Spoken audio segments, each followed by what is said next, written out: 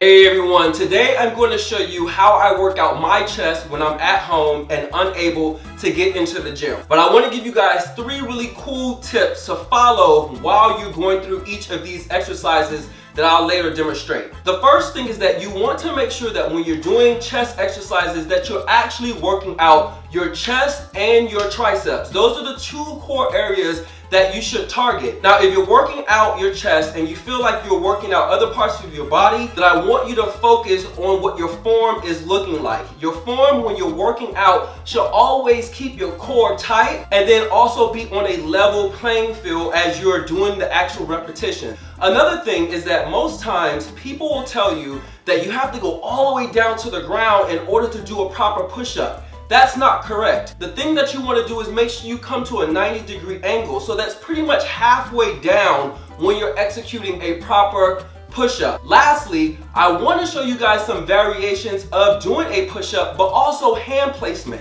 The way you place your hands on the ground can enhance how you're executing that chest exercise. So follow the steps along, and I hope you guys benefit from this in-home chest workout.